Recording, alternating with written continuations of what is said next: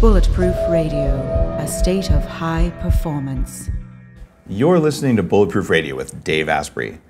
Today's guest on Bulletproof Radio is none other than John Mackey, the CEO of Whole Foods and author of a brand new book called, surprisingly, The Whole Foods Diet.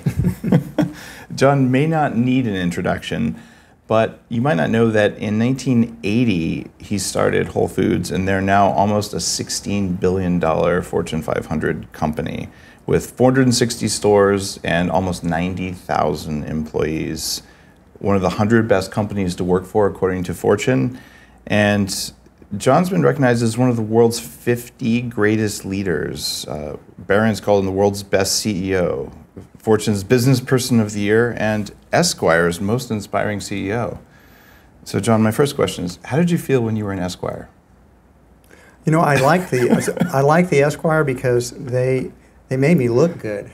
They had their hairstylist, and they were making me look super hip and cool, which I've never been able to replicate ever since. It's one of those things, if you're an Esquire, you're like, okay, now I've made it under the cool list, right? Believe it or not, I actually got letters after that came out. I got a letter from a woman in Australia saying, I look like a really interesting man she'd like to meet. Could I get together with her next time she's in Austin? Didn't respond to that one. Yeah, I could see not. Why you wouldn't want to do that. And there's a lot of cool stuff we can talk about, but what the main focus of our conversation today is your new book. And the Whole Foods Diet caught my attention because you went around and you talked with a bunch of different experts, and you talked about your own evolution of food, and you wrote it with two physicians. Right. What made you, as I think the technical term is a very accomplished CEO, decide to write a book on food? I mean, I've been studying it my entire adult life. For 40 years, I've been studying healthy eating, and I've had my own internal journey. But imagine for a second, Dave, that you believe that you know the solution to the health crisis in America. America's 71% overweight. It's almost 38% obese. The two leading killers are heart disease and cancer. And diabetes is becoming almost pandemic. And you know what to do about it. It's almost an ethical compunction to write a book about it, and it's kind of sort of a bucket list thing for me. I had to write this book. I had to communicate it. I meet people all the time, and I feel like I know how to help them. If they would just change their diets, they could reverse a lot of these problems and their diseases. At Whole Foods Market, Dave, we have a program we call the Total Health Immersion. We take our sickest team members, those who have heart disease, those who are type 2 diabetic, those who are obese, those who have terrible biometrics, extremely high cholesterol, high blood pressure, high blood sugar levels. And at the expense of the company, we will send them, it's voluntary, we don't force anyone to go, but it costs us about $4,000 to send them to a 1-week medically supervised total health immersion. And that 1 week, they're eating the Whole Foods diet, and they are being intensely educated, and we about healthy eating, about exercise, about how to live a healthy lifestyle. And the results have been astounding. We sent, again, over 4,000 people through that program now, and I've seen so many people reverse their type 2 diabetes in less than 4 weeks. I've seen heart disease reversed. I've seen hundreds of people lose over 100 pounds of weight. Yeah. And it's like, and it's so quickly. The human body is actually quite resilient. Yeah. It wants to heal itself. If we stop poisoning it, it heals pretty quickly. That was my big takeaway. So I was like, well, we've got to get this information out to a much larger audience. So you said 4,000 employees? We've sent 4,000 through now, yeah. Okay, and so that's millions of dollars that you spent on doing this. Mm-hmm. Does it? On the other hand, think about it for a moment. That's a win-win strategy for us because we're self-insured, meaning we pay most of the healthcare cost of our team members. So how much do they spend on me? Nothing. Yeah. So, I mean, about 15% of our team members, we spend about 85% of our total healthcare dollars. So the sickest people so if we can get our sickest people healthier, that's good for them, and it's also good for our company. It's a win-win-win strategy. Now, That's something that a lot of companies don't do. In fact, it's pretty unusual. Because they don't understand the whole foods diet. If they did, they'd be doing it. And maybe I think eventually, because this does work, that it'll spread. I have great belief that despite lots of false information out there, over time science wins. Over time, word of mouth spreads things. It might take generations, but eventually people will begin to eat much healthier diets and they won't have these diseases. Now, the whole foods diet is one that I support many of the tenets of it. There are some parts of it where I'm not convinced, frankly, which is okay. Like, I've had lots of people on the show where we don't always agree. I'm not looking for converts. Yeah. It's not a religious movement. I'm looking to learn here. Tell me the main tenets. And the eat mostly plants, I'm down with that. The plate of vegetables is a core thing that I do every day. It's really simple. It's just two major rules. Okay. Eat real foods. And real foods are foods that are, eat real whole foods, foods that have not been highly processed. Yeah. And if you think about it for a second, what is sugar? Sugar is from plants, and it is the pure carbohydrate from the plant. So it doesn't have any of the fiber, it doesn't have any of the nutrients. It's basically just the pure carbohydrate, the sugar. And we don't seem to have any problem in our society recognizing that sugar is a very harmful food and we should eat very little of it or none at all. And that goes for pretty much refined carbohydrates in general. We're stripping away the fiber, we're stripping away the nutrients. So eating lots of breads and donuts and things like that those aren't real foods. They're not really healthy foods. What's more controversial, and which you may take issue with, is I think the same thing's true of oil. Oil is from plants. It's the pure fat from the plants. So sugar is the pure carbohydrate of the plants, and oil is the pure fat of the plants. It also lacks nutrients. It lacks micronutrients. It lacks fiber. And so we would say if you're going to eat a real foods diet, you want to minimize those pure carbohydrates or those refined carbohydrates and also those pure fats. We're not against fat. We don't make an argument against fat. We think fat is going to be found in real foods, and that's perfectly fine. So we're not arguing for it. We think you should be focused more about food rather than the macronutrients. Eat this many carbs. Don't eat carbs, eat carbs. Eat fat, don't eat fat. Eat more protein, eat less protein. No, it's about eating real foods. So that's rule number one. Rule number two is mostly plants. We're not arguing for a 100% plant-based diet unless that's your personal choice.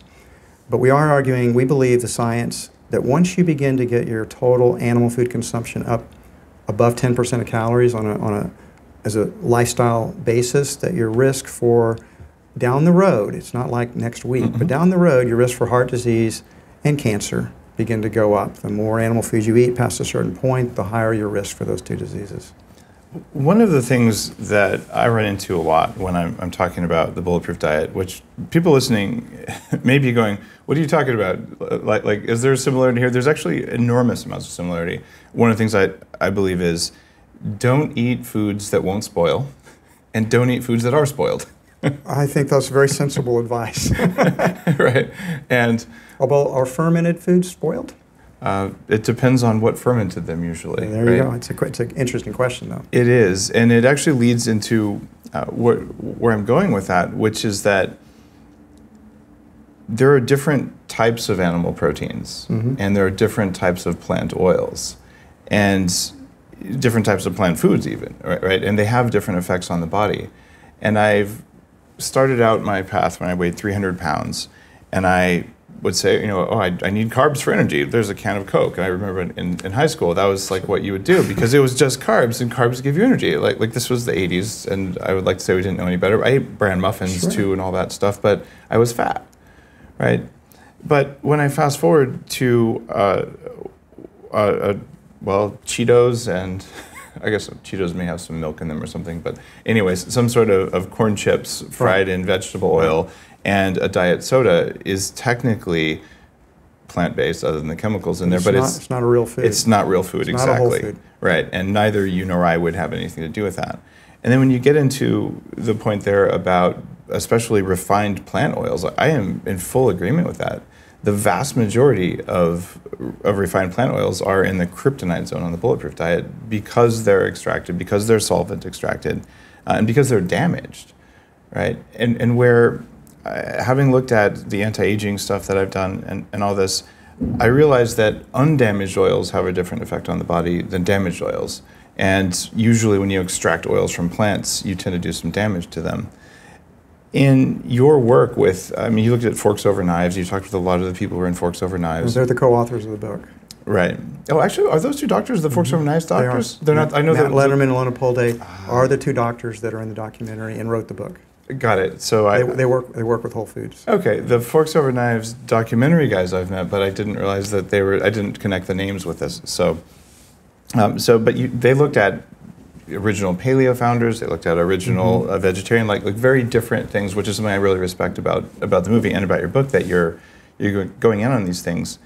What's your takeaway on like the optimal amount or the type of fat that would be appropriate? Yeah, I think it's an argument or discussion I don't really like to have, because we're really trying to get people focused on foods, not the constituents of foods. Carbohydrates, proteins, and fats are the macronutrients. And then you have vitamins, minerals, and phytonutrients, or sort of the micronutrients. So they're all important. But the important thing is to be getting, if you eat real foods, mostly plants, you're going to get the right mix of protein, carbohydrates, and fats. It's just going to be there naturally. It's not that complex. We make healthy eating far more complex than it needs to be. That's why we only have the 2 rules. So, I mean, I eat avocados. They're mostly fat. I love avocados. I eat nuts and seeds. Those are mostly fat. Absolutely. So you talk about not damaging the fat. Well, the least damaged fats are those fats that are still part of the whole food. Amen. So eat whole foods and don't worry about your macronutrients. I love that perspective on it. One of the things that I think has damaged nutrition in the country a lot is this idea that macros are either calories or these big buckets, because whey protein versus soy protein, neither one of them. Those are not whole foods. Exactly. They're not whole foods. And you might use one or both of them as a supplement in a small amount to do something that you want to do with your biology. But like you said, they're not whole foods. They're supplemental if you decide to use them. Do you ever use protein powders or any of those other things like that? No. You eat whole foods? I eat whole foods. I mean, I believe that the average American, I mean, my friend Garth Davis wrote a book called Proteinholic, where he documents that on average, the average American eats 2 to 3 times more protein than they need.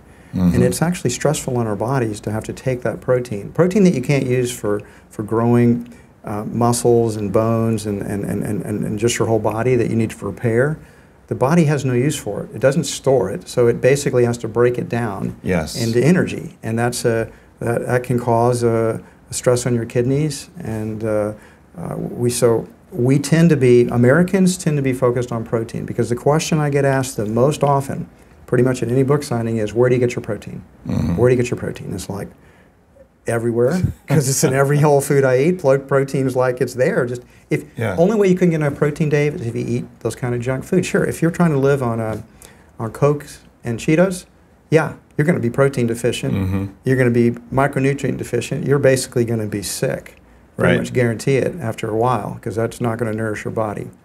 So it's about eating real foods. You know, one thing we describe in the book, we do a pie chart of what Americans eat. And it's very disturbing, because 54% of the calories that we eat come from highly processed and refined foods. 54% of our calories. 32% come from animal foods. The majority of those animal foods are foods that are from the industrial system. Beef that's been pumped up full of corn and has a lot of marbling fat in it. Eggs, chickens that are, in these circumstances that we would not think are not certainly not good for the animals, and arguably they're not the healthiest animal foods you can be eating. And I don't even think there's an arguably for that statement. If you're eating animals that were fed unnatural diets and you're sticking them full of antibiotics and probably getting some pesticide residues in there as well. That's bioaccumulated. I don't eat that kind of food. Good. Period. I do eat animal products, but most of the animals that I eat actually ate the grass that grows in the front of my organic farm. And I'm very fortunate, and again, I live in the middle of nowhere, which helps. But it is entirely possible to go to Whole Foods and buy grass-fed meat if you're going to do it. And it is more expensive than industrial meat, which is why you should eat less of it, because protein's a terrible fuel source, right? I mean, exactly. I mean, we argue in the book that you should be eating, for your animal foods, you should be concentrating. I particularly believe that from the animal food perspective, that like wild-caught fish, you've got to be a little careful about the bioaccumulation of mercury and PCBs and things like that. However, that's going to be your best source for omega-3s, particularly the long-chain omega-3s that are more difficult to get in a 100% plant-based diet. Or definitely grass-fed beef, particularly if they've been able to, they're going to get a higher degree of omega-3s. They're going to have more micronutrients in it. The thing that, again, if you focus just on those macronutrients, protein, and we're ignoring those micronutrients, and they're extremely important to our immune system and our overall health. So we want to eat micronutrient-dense diets, which, by the way, fresh fruits and vegetables are the highest per calorie microdensity foods that we can eat. So we're only eating 14% whole plant foods, and that's what's wrong with the American diet largely. We're eating an industrialized product full of refined foods. The animal foods are industrialized, and we're not eating very many whole, real plant foods. I mean, only 14% of our calories. That's pretty low. It's pretty shocking. Although if you take away the water from the vegetables and you look at like volume instead of calories, I know that if I take a plate, and literally my daily intake is a plate covered in vegetables, whether they're cooked or not, and then a few ounces of grass-fed high-quality meat at most, but then I'll cover it with guacamole, grass-fed butter, which also doesn't get damaged in the processing as well. And I know we probably don't agree all the way on butter, but that's okay, right? Whole Foods sells butter, so I'm not going to throw down. I'm not going to throw down butter. There you go. But it's also from grass-fed animals, right? Which is important, without all the pesticides, all that other like mistreatment of animals stuff. So when I look at that, though, I look at the percentage of calories that comes from the plant-based foods. It's probably low, just because there's so much bulk. Because I think you've left out. So let me make the argument that probably many of your audience either never heard or are going to reject, but I'm going to make it anyway. That's what you're here to do. Well, the foods you're leaving out are the healthy starch foods. I mean, I would argue, if you think about, we have a chapter on the blue zones, for example, in the book, where we talk about all the longest lived peoples in the world. The 5 blue zones that have been identified: Okinawa, Sardinia, Italy, Icaria, Greece, Nicoya, Costa Rica, and Loma Linda, California. They all eat a 90% plant-based diet, 10% animal foods on average. On a meta-analysis shows that, and they're not eating the processed junk foods, and their primary calorie source is starch foods, whether it be beans and rice, or whether it be sweet potatoes, or whether it be corn. I mean, all of the civilizations that we know of in history have based their primary calorie source on starch foods.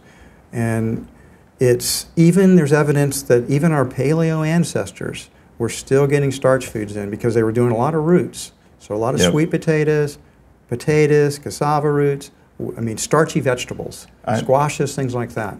I'm not opposed to starchy vegetables at all. Well, if you put that on your plate too, you're going to get a lot more calories from plant foods than animal foods. That's the key. Those are higher calorie and very satisfying. They are, and nice, I don't clean energy burn too. You don't have that same spike in blood sugar you're going to get when you do refined carbohydrates. That's for sure. And at lunch I usually don't eat those, but at dinner I'll have sweet potatoes, butternut squash. And on the Bulletproof diet, we've got essentially the safe starches. And one of the things that I came across in my own path is that there are meaningful numbers of people who just respond poorly to the outer part of grains. And there are other people I know who can just eat sprouted grains or whatever, that it doesn't seem to do anything to them. And what I did is I took certain grains and that had less of the inflammatory stuff, and I put them in that. If they work for you, go for it, right? Which is why a lot of people who are listening are sort of saying, like, would there be any common ground between these things? But when I read through your book, I actually find that there's a huge amount of commonality there, despite the fact that I might eat maybe more avocados than you would on the average meal and have the butter side of things. But the follow-up there is if we agree that a plate of vegetables is the way we start, and that we have some sort of safe starch that's biologically compatible with you, I think we're in agreement. The next question, though, is one that's maybe more whole foods based, and I get this a lot, and it's how the heck do I pay for all this, right? Because our food supply is so set up to be so industrial, where if you're doing the animal protein, it's poor quality animal protein, especially at restaurants. You try to order a plate of vegetables at a restaurant, and they charge you $17 for 3 spares of asparagus, and you tell them, I want a plate of vegetables, and they simply won't do it, even if you offer to pay them $100 usually. It's very hard to just get an actual meal made out of this stuff. How do we do this? How do we fix that? You mean if you don't cook? Well, I cook at home. Because the truth is, of course, that in the whole foods diet is a very inexpensive diet. If you are building your diet around whole grains and starchy vegetables, and so let's just throw the gluten out. Let's just take that off the table. My wife's gluten sensitive, so we don't eat gluten in my house. Okay. But we still eat steel cut oats. We still are going to eat millet, quinoa. We're going to have some starchy type of foods with most of our meals. We eat a lot of sweet potatoes, a lot of and there's so many different delicious kinds of sweet potatoes. Yeah, sweet potatoes are amazing. And we do lots of the winter squashes. They're delicious, and so.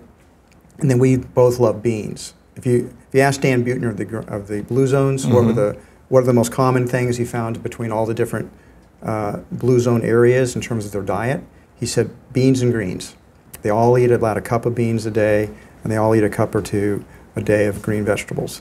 So the good thing I love about what you're saying about your diet, Dave, is you're having a ton of vegetables, and those are the most nutrient-dense foods you can eat per calorie. Of course, it's not enough. I mean, on average, a pound of vegetables weighs about, a pound of vegetables has about 90 to 100 calories in it, if it's not a starchy vegetable. Yes. So if that's all you try to live on, you'd have to eat 20 pounds of vegetables a day to get 2,000 calories, and you couldn't do it. You would starve to death. I was a raw vegan for quite a while, and I bought salad bowls that were like the size of half a watermelon, and I was blending and chopping for 2 hours a day. And I did lose weight on that diet. That's why I think the starchy vegetables are so important. I don't think it's very difficult to eat a plant-based diet, and you're either going to have to get a lot of calories from fat, or you're going to have to get it from starches. And I think, arguably, that based on the history of humanity, the starch foods are the ones that we basically evolved primarily eating. And that's what civilizations have all been based on. That's what the Blue Zones do. If you think about like Okinawa, 70% of the elders of Okinawa's calories came from just sweet potatoes, 70%. And then they'd add beans, they add a little bit of fish to that, a little bit of pork when they were doing celebratory, but about 4 to 5% animal foods in that diet. So again, I'm never going to make the argument, I'm an ethical vegan, but I don't make the argument that humans evolved. We evolved as what I'd call plant-based omnivores. Just like chimpanzees and bonobos, they eat about 95% plant-based and about 5% animal foods, mostly termites and grubs and things like that. But they can occasionally get a monkey and they'll tear it apart and eat it. But I think humans are very similar to that from our genetic closest ones. We flourish on mostly a plant-based diet with a little bit of animal foods, and then it's about where you're going to get your major calories from. You're arguing for fat for your major calorie source, and I'm going to argue starches would be a healthier choice and the one that's most proven in terms of longevity. There's abundant evidence to support both of those, one or the other. Where's your evidence of longevity from eating a high-fat diet? I don't see that in the data. Historically, there haven't been societies that were wealthy enough to do that, other than in a few rulers where they could do that. And then there's the question of what happens with the with the processing of the fats and the type of fats. Those seem to be really important. So what I'm looking at here is the biochemical arguments. What happens when you have a background level of ketones present where you get rapid reductions in inflammation and you get changes in hormones that are correlated with longevity. So changes in telomeres, changes in mitochondrial efficiency. One of the 5 big theories of aging is around losing mitochondrial efficiency, and you can actually turn it back on with some ketones. And so I'm also one of the people who angers most of the keto crowd who says you have to only be burning fat. I actually believe that a cyclical ketosis diet, where you actually do eat the starches you talk about, and then you stop eating them and you go into fat, and you go into starch and you go into fat, because having the body respond to the environment around it seems to keep us younger, almost like exercise does, but you're doing it with food. I mean, I'm not going to argue the biochemistry with you, but I would say that's largely untested over the long term. So you're kind of doing a big experiment here. I don't actually disagree with that. There really aren't a lot of high-fat historical in people. stating my case for, and just using myself as an example, right. I mean, I weigh the same as I weigh. I'm 63, so I'm not a young guy, but I weigh the same as I weighed when I was 18. I weigh 145 pounds. My cholesterol is 135. My LDL is about 65 to 70. My blood sugar is very low, and my very low, like 80s. Yeah, in the 80s. Okay. My blood pressure is like 105 over 70, although I might say probably recently that I'm under a lot of stress, so it might be a little higher right now, but on average. Book launches are tough. Yeah, so I mean, it's an easy diet to follow. It works for people. I've actually, you said you're like for a raw food vegan. To me, that's, I wouldn't argue for a raw food vegan diet. I think it's a very difficult diet. It gave me Hashimoto's and food allergies. Like it was really rough on my body. But I've seen so many people when they adapt a sort of a starch-based whole foods diet, cut the gluten out if that works, but you're eating whole grains like steel-cut oats, and you're eating sweet potatoes and brown rice and things like that. Your body responds very well to those starches, and then you're going to get some fat along with the diet, and you're eating legumes and beans. You have to change your bio. One of the big things that's going to be the next frontier, it's already the next frontier, is the microbiome. What are we feeding our gut bacteria? It matters so much. And over time, whatever you feed yourself, your bacteria, you're feeding some bacteria and others are dying off. So like a lot of people say they can't digest beans very well because they probably can't, because they don't have the bacteria geared up in their system to digest it. Have you heard of Viome, the new service? I haven't. This is a new thing from Naveen Jain, who's one of the guys involved with Joe Polish and all, and they're doing 4 times a year gut testing to see what fungus, what bacteria, what virus, what phage. Can you send me that information? Yeah, I'll hook you up with it. Obviously, clear. I should be a member here. I think so. Yeah, so I'll make sure to do that intro, and I've already talked with Naveen. He was a guest on the show. Okay. So he would be. He's someone who you should be connected with, because then you can see if you start eating beans, okay, do you change your gut bacteria? And the answer is, yeah, the fiber is going to do that. And I believe that there's probably also some genetic differences, because there are compounds called lectins in certain foods, and like bell peppers, right? Like there are some people who should, like me, I should never eat a bell pepper again. Some people have food allergies. There's some foods we just don't agree with. The lectin argument's overstated. But it just depends on the biology of the person. I know, but most of the lectins, say in beans, I mean, you have to soak the beans. And then you're going to throw the soaking water out. Yeah. And then you cook the beans to make sure they're thoroughly cooked. And, I don't know, and then your microbiome takes care of it. Most people handle that pretty well. Yeah. I do know that after extensive tests with myself, I get chronic joint pain if I eat beans. Really? But it doesn't mean that everyone does. It has to do with probably mitochondrial DNA, not even nuclear DNA. And it's one of those things where if you don't test it, you'll never know. Right. Right. And so I put beans in the, it's in a suspect foods. You got to know whether you can handle them or not, and that they're worth a test. And the evidence that you're talking about from the blue zones in your book is, there are long-lived societies that eat beans, and there's even the Kitovans, who are 70% starch and live a long time. And so we do have evidence that there is a group of people who are primarily starch. And we just don't know any societies that primarily eat fat that live a long time. There's no evidence to date on that. Well, let's see. What about probably the biggest ones, like the Maori tribes people? The Maasai and the Eskimos Maasai, are constantly tried out, but yeah. the Eskimos have the lowest life expectancy in the northern hemisphere, and the Maasai average age is 45 at death. So I'm not sure those are great examples. No, they're not. And I felt crappy when I did a diet like that. When I was doing the research for the Bulletproof diet, when you were mixing blood with your milk. Yeah. That's what Maasai do. It was really hard to get fresh blood, but I found out. You know a few vampires out there? Exactly. The interesting thing, though, is I did go for an extreme high-fat diet. I ate 1 serving of vegetables a day. I was eating 80% of my calories from fat and the rest from fish and grass-fed meat. And I gave myself some really nasty food allergies I didn't have before. I mean, it was not a good 3 months. I felt great for the first little while, but then I started waking up without knowing it 12 times a night. My sleep monitoring stuff was telling me you're waking up, and I'd sleep 10 hours and I would just feel like a zombie. And it took me a while to come back from that. So I'm not sure I want to. One thing I really like about you, Dave, is you're a very experimental guy. You're an explorer. You're out there exploring these new frontiers, and you're willing to use your own body as a testing ground. So I think that's fascinating. Well, thanks, John. Part of this, I had arthritis in my knee since I was 14, and I was obese, and I had brain fog. It's like I was old in my mid-20s, and I'm not going back to that. So, like, I'm willing to try almost anything to make sure that I don't live in that state again, because having been there, I don't want to do that. And I'm looking to see what works best for me. Right. Understanding that we have this incredible abundance of diversity in our gut bacteria, in our DNA from our parents, and then in our mitochondrial DNA, that the mitochondria are there to take food and convert it with oxygen into energy for us, right?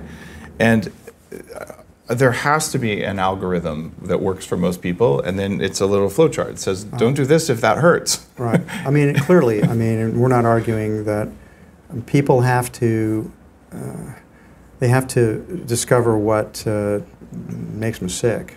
And problem is, in some ways, the challenge is that our bodies now are sort of messed up. Yeah. And they oftentimes, if you get addicted to certain foods, for example, you just crave them. Yeah. And you're going through withdrawal systems you're not getting. So say, well, I have to eat that because I feel good when I eat it. Mm-hmm. I don't feel good when I don't eat it. Well, that's what an alcoholic would say, or a smoker would say. I feel really good when I'm smoking, and after I smoke, I start getting a little anxious, so I smoke again. Or I feel good after I'm drinking, and then I don't feel good when I'm not drinking. So we have serious food addictions. We do. And most people don't want to change their diets. People never get tired of hearing good things about their bad habits, because people basically don't want to change the way they eat. Mm-hmm. So they always want to hear things that they want to believe are true. There's always going to be a market for people that say, gosh, if you give up sugar, you can eat all the animal foods that you want. There's a real market for that, because that seems like a minor sacrifice. Yep. But what are the long-term consequences of that diet? I would say they're not going to be good for most people. I'll be a little bit more direct from a biochemical perspective. The long-term results of that are cancer, because when you eat that much protein, it raises mTOR instead of keeping it low most of the time, which is what you want to do if you don't want to get cancer. And so I'm concerned about that, and I don't overeat meat. And a lot of the paleo crowd, big cuts of steak, and I do enjoy a big cut of steak. I just know if I eat that on a very regular basis, I'm not going to like how I feel, and I'm probably not going to live as long as I want to live. Speaking of that, how long do you think you're going to live? I think I'm going to live to be past 100. Okay. You were talking about telomeres. I got my telomeres checked a year ago, and I was in the 98th percentile. Nice. They said you have telomeres of a 12-year-old, and I thought, that's cool. Yeah, that is really cool. Of a 12-year-old. I make people so upset. Somebody's probably going to knock me off one of these days. Maybe after hearing this podcast, like, that asshole, I hate that guy. I hate John Mackey. Somebody's got to take him out. He's. Well, I think, and I'm guessing 20 years younger than you. I'm 44. I'm 63. Okay, pretty good guess. Yeah. And we've got a bunch of changes coming. I know a lot of the people doing the work now in the anti-aging field. Mm-hmm. I think there's a good chance of adding, in the next 10 years, adding 20 years to our lives with some of the things we have around telomeres. You know, one of my jokes is that they're going to finally figure out how to stop aging when I get to be 100. So I will spend all eternity at age 100. There's maybe some truth to that, although we may be able to reverse it. Maybe they can reverse it. I'm all for that. I think 180 is achievable. And right now we know that you can get to about 120. Like there are cases I think the oldest I always read the oldest person they've documented. Mm-hmm. You know, getting those birth certificates can be tricky because people lie. You know, they forget to. Right. It's like 117 or something like that. I think there's a 127-year-old out there now. Really? Yeah. I think she just passed. Send me that information. Right. Okay, I'll dig that up. Someone just sent it to me the other day. And it's 120-ish, we'll say. You know, Dan Buettner talked about when he was doing the Blue Zones. Mm-hmm. He said the hardest thing was people lie about their age, and particularly if they want to be perceived as, you know, really old and wise. So he said the hardest thing is being able to document it. Yeah. Being able to get to actual birth certificates and being able to verify that. And that cut out a lot of people. A lot of these places like the Hunzes, for example, which has always been held up as this really long Pakistan mountain people called the Hunzes. But when they got in there and looked at the actual birth data, they didn't make the cut. Didn't make the cut. So I definitely know that those are outliers, and I don't mind making myself an outlier when it comes to longevity. And it sounds like you don't either.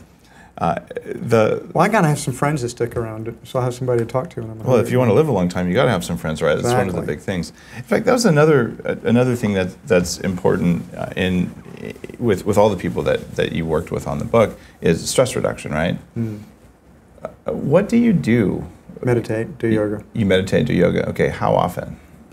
Now that is a fair question. You know, I don't know if I do anything every day except for the basic biological functions. Mm-hmm. But I probably meditate 4 or 5 times a week. Okay, for a few minutes or an hour, or? No, my wife is a yoga teacher. She meditates 2 hours and does 2 hours of asana. So I'm hoping her karma is going over for me. When I meditate 10 to 20 minutes, I actually feel.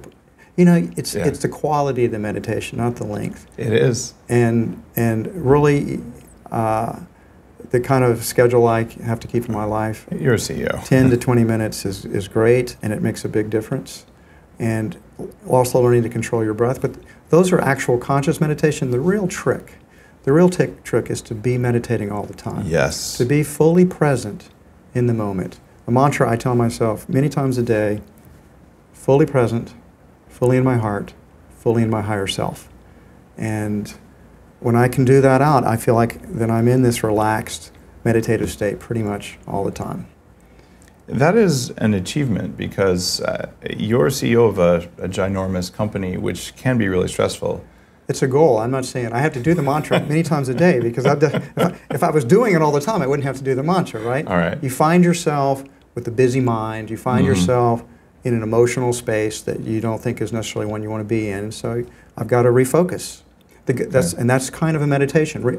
If you're trying to meditate and you find your mind drifting, you go back to whatever you're concentrating on, or if you're doing, vipassana, you're just observing the thoughts. And I think it's the same way with sort of this living meditation. When you find yourself caught up in difficult, negative spaces, then you've gone out of the moment. Yeah. You've gone into fear. You've gone into anger, and the good news is, as soon as you catch yourself, you can go right back into the relaxed, in the moment space, which is what I try to do. So you drive that awareness, you'll notice when it happens because it sneaks up on you, right? Exactly. Okay. You know, when you're really conscious, when you're your higher self, when you're really present, there isn't any fear. There isn't any anger. Yeah. There's love, and that's what's there in that moment. How did you learn to do that? I'm still learning how to do that. So. Good answer. Like anything else, you practice it. I mean, you recognize a state of being, and you say, this is the state of being that I am most fulfilled in, that this is the best state for me, and I want to be there all the time. And so then you practice it.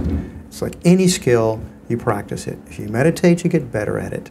If you catch yourself in the day in a place of consciousness you don't want to be in, catching yourself allows you to choose differently, choose again, and start over again. And then you get better at it. So it's just, I'm just older. I've been practicing a long time. How much energy and time do you spend every day dealing with the voice in your head? Well, of course, the answer is when I catch myself with the voice, then I go back into the moment. So I don't know, because I don't know. That would be a very useful wearable. Oh, wouldn't it? That I can if I have a Fitbit on or a Garmin or something, I can track my sleep, and so I think that's all valuable feedback information. Wouldn't it be great to have something that actually sees your brain pattern and it's reporting you spent 7 hours in the mind loops that are toxic?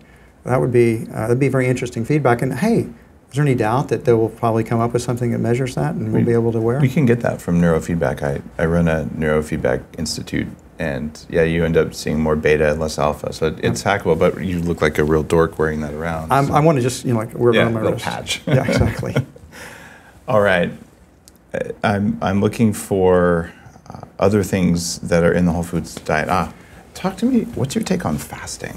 Because we talk about food addictions and all that. I fasted in a cave for 4 days by myself in the desert because I wanted to explore loneliness and hunger. As a formerly obese person with social anxiety, it seemed like a good way to kind of push my buttons and really like break an addiction. I do periodic fasting. Okay. Not so much for cleansing, but if I ever think my digestion's getting off for whatever reason, just simply withholding food and fasting for 24 hours or 48 hours makes a huge difference. Now, if you fast for 3 days or longer, you change the system. You stop being hungry. So I've done fasts that last longer than 3 days, but most of the time my fasts now are more intermittent fasts. Yeah. It's like, that didn't feel quite right. I make sure that before I eat anything else, I'm going to get hungry again. I'm going to make sure that fasting is a very good way to do that. It's kind of like it's like a reboot. When you fast, you're almost rebooting your digestive system. You're letting it rest. You're letting it recalibrate. When I first started doing fasting, the thought of it was abhorrent to me because I'd come from a background of being obese and learning that if I didn't eat 6 meals a day at least, that I would starve to death and I'd have no energy. And the truth was I wouldn't have the energy. And it teaches you self-control. Yeah, and I consider it helps break food addictions. Hey, so one thing I think is important in the book that's confusing to people, what exactly is a processed food? Oh yeah, let's go there. Yeah, and so, well, of course, all food's processed a little bit. I mean, when you cook it, it's processed, and so a definition that Dr. Michael Greger gave that I really like, and we took it for our book. So, a unprocessed food, or a whole food, or a real food, is a food where nothing bad has been added to it, and nothing good has been taken away. So, for example, if you do steel-cut oats, okay, well, they've been processed because they've been cut. Yeah. But there's nothing bad added to it, and none of the fiber, none of the nutrients, nothing's been taken away from it. So that qualifies as a real whole food. But if you go down to, say, oatmeal cookies, well, you still got the oats, but now you've added bad things to it. You've added sugar to it. You might have added oil to it. You might have probably added salt to it. Because those are the three things that people are addicted to. They're addicted to fat, sugar, and salt. Those are the three challenges that we oftentimes, and I'd say high protein input as well. So that's not a whole food. That's not a real food. You might like cookies, but don't kid yourself. And you might rationalize it. Hey, I'm getting some oats here, but you're getting bad stuff with it as well. So nothing bad added, nothing good taken away. Got it. I like that definition, and makes it nice and clean and simple. It does, and I would say there's probably some arguments around which things are good and bad in different dietary tribes out there. Right.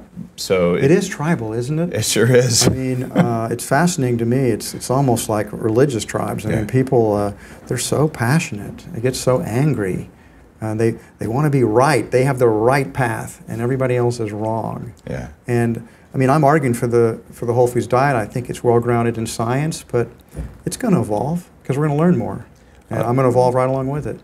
I have evolved to less protein than I used to think was necessary. I used to do Atkins. I could lose half my 100 pounds on Atkins. Of course, then I'd get all the excessive protein problems. But it also comes back. It tends to come back. It kind of like a, what do they call that? A boomerang or a yo-yo? Yo-yo. Yeah. Yes. I've lost a lot more than 100 pounds because you lose 20, gain 30, you lose 30, gain 40, just over and over. And I'm to the point now I don't have fat pants anymore. Like my pants just fit, and they always do. And for a guy with my health background, 15 years of antibiotics and all that, I never would have thought that was possible. Your microbiome might be messed up from that. Oh yeah, well, I hope I've restored it mostly. So one of the things we like about the whole foods diet, that since we're saying eat real whole foods, mostly plants, you get to eat as much as you want. Is coffee a plant? Coffee is a plant. Yes. Just checking. Coffee's one of those ones that people, the tribes, line up differently on. They do. I drink decaf, so I'm recovering caffeine addict. I was hooked for many years, and once I got off of it, which was now about 15 years ago, I kind of got my own energy back. Otherwise, the caffeine was creating the energy, and then I'd have to pay back the debt on it. The studies on coffee are interesting because even decaf, it tends to correlate with longevity, where what we're dealing with is the same stuff that's in plants, which is polyphenols. Yes. And so green tea, coffee. Green tea is the champ, though, or white tea, compared to coffee anyway. In terms of volume, like per cup, you see less, but you see a different type of polyphenol versus the volume of polyphenol. So I do both because why not, right? Right. And so yeah, doing decaf is a good choice, and I still enjoy my caffeine. It's maybe one of those things where I'm already such a wired guy. Are you? Yeah. It's like giving a hyperactive kid Ritalin. It just kind of blows out my adrenals. It gets me so amped up, and I'm already amped up.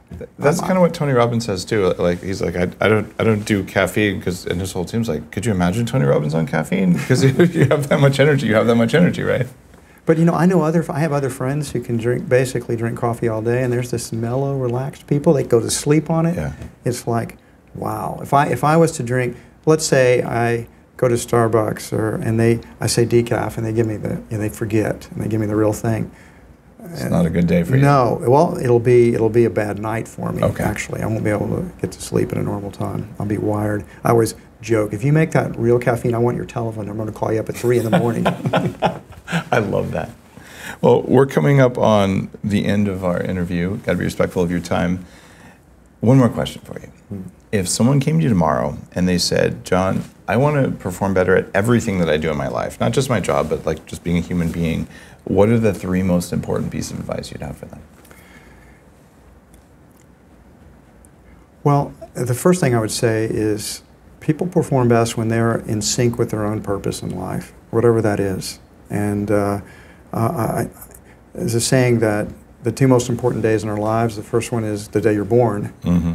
And the second one is not the day you die, because that's the end of the story. It's your marriage and your birth of your children. Those might be very big, important milestones. But I would argue the second most important day of your life is the day you discover why you were born.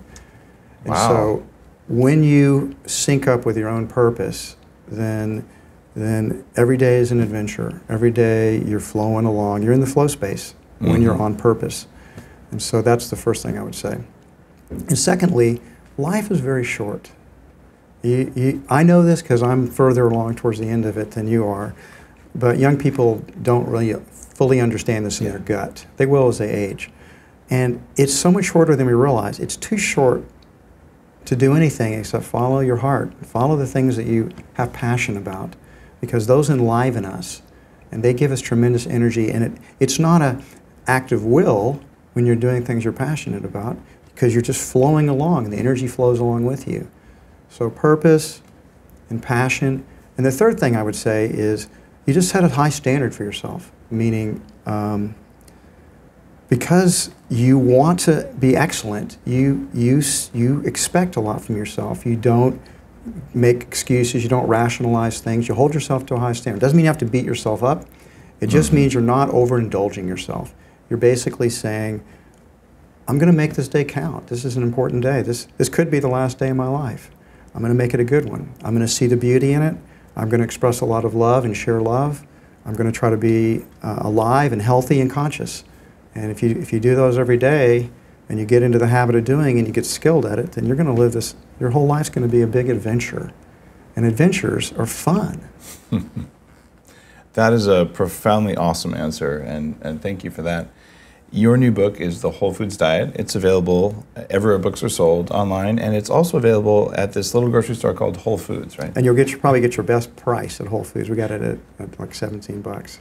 Nice. I just took a photo next to this giant display here in Austin, your flagship store. So I would encourage you, if you'd like to see what John thinks, but also the physicians that he worked with on this, who looked at a variety of different long-lived people, just a different amount of philosophy, that it is different than some of the things I recommend, but it has merit and it's worth your consideration. It's worth reading if you're a biohacker, so check it out. Dave, I'm very appreciative of our partnership and Bulletproof Coffee in a lot of our stores. They're very popular, and I thank you for your wonderfully gracious host. You have a big heart, and I salute your adventuresome spirit. It's an inspiration to me. Thanks, John.